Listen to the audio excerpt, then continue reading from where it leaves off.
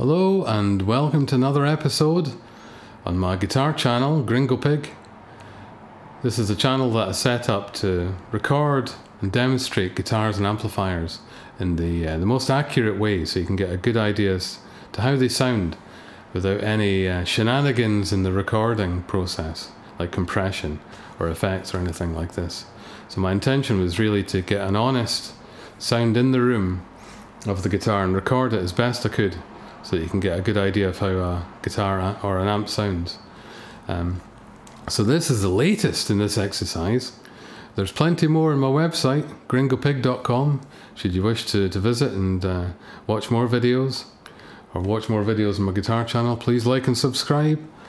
And this one is a demonstration of a new guitar, which is a 2021 Gibson Custom Shop Murphy Lab 64 heavy aged SG reissue.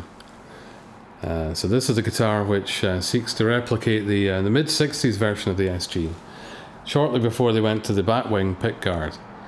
So this is the single lower pickguard model, which started around about 1960, late 60s, 61. But that model had a very thin neck, and Gibson and Fender actually moved back to the chunkier necks in the mid-60s. So having tried a few of the 61 SGs, I didn't like the neck, the slim taper, I think Gibson called them. It's very, very slim indeed, and I don't like it.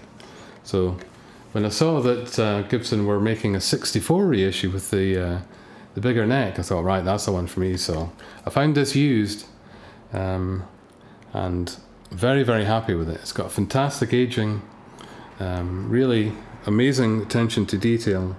It's got a vibrola that actually works, unlike most of them.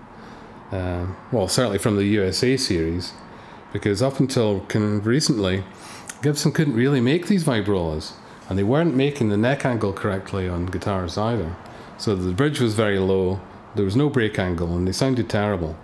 But I think they've got their act together with the Maestros these days, the Gibson Maestro vibrola, and it really plays very well indeed. So in the spirit of the guitar channel and the website, I'll do a demonstration of this guitar and see what you think. See you next time. Goodbye.